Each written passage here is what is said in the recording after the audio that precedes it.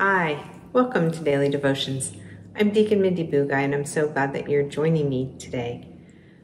We want to encourage everyone to go to our website, godamong.us, and there you will find a number of ways that you can be involved online, as well as the opportunities to come back safely on campus for worship and other activities. All the updates will be posted there on the website, so please do use that as a resource so that you have the most current information. I've been sharing song lyrics with you over the past few weeks, and these lyrics, as I've said, have been inspirational to me and to my faith at various times in my life. At times, hearing a certain song will make me think about how God's working around me, and that gives me assurance.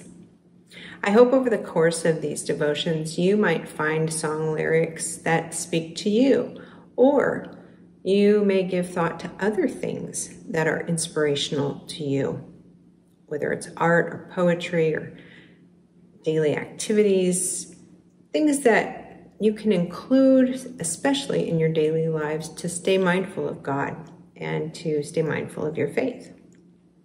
The song lyric I'm going to share with you tonight is from the song You Say by Lauren Daigle. This is a song that our band, Revived, shares with us at worship on occasion. The lyrics are this: I keep fighting voices in my mind that say I'm not enough. Every single lie that tells me I will never measure up. Am I more than just the sum of every high and every low? Remind me once again just who I am, because I need to know. You say I am loved when I can't feel a thing.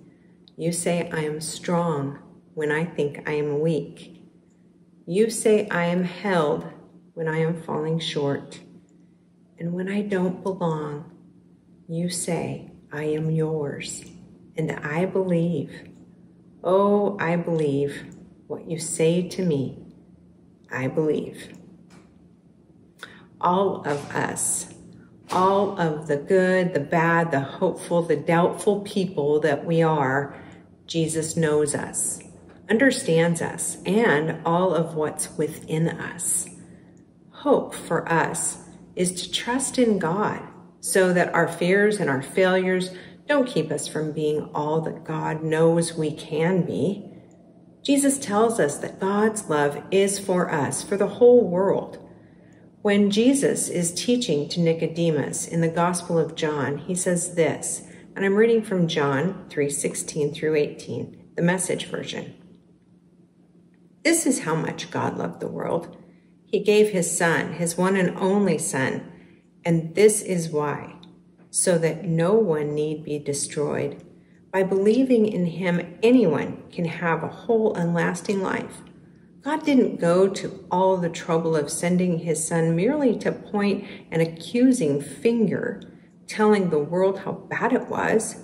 He came to help, to put the world right again. Anyone who trusts in him is acquitted. Anyone who refuses to trust him has long since been under the death sentence without knowing it. And why? Because of that person's failure to believe in the one-of-a-kind Son of God when introduced to him. Now, this passage is so famous, especially in the more traditional version where we hear, for God so loved the world that he gave his only begotten Son. It is well known on its own, kind of a standalone verse, where someone is declaring something special about God, which may cause us to forget that Jesus says these words about God and about himself to Nicodemus before Nicodemus and all the people following Jesus really began to understand who Jesus was.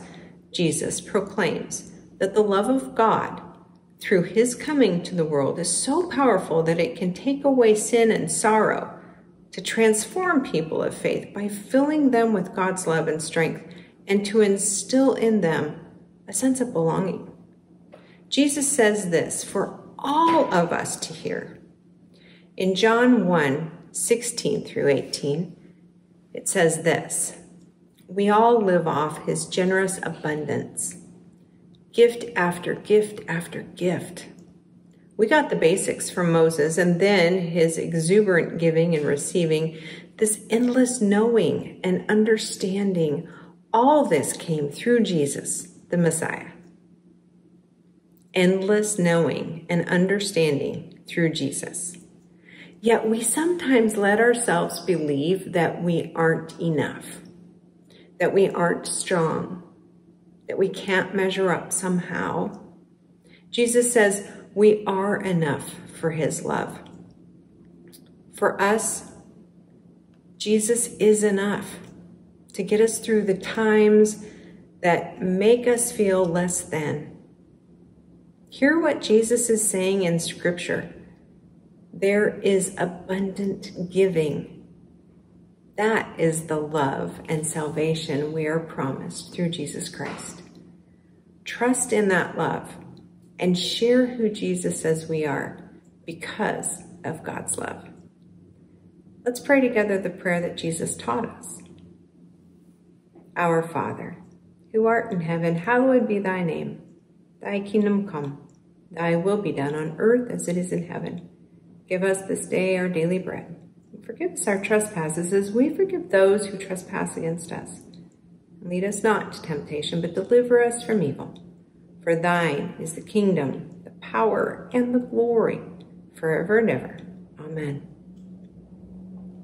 Well, I'm so glad you joined me this evening. I hope you have a wonderful remainder of your night.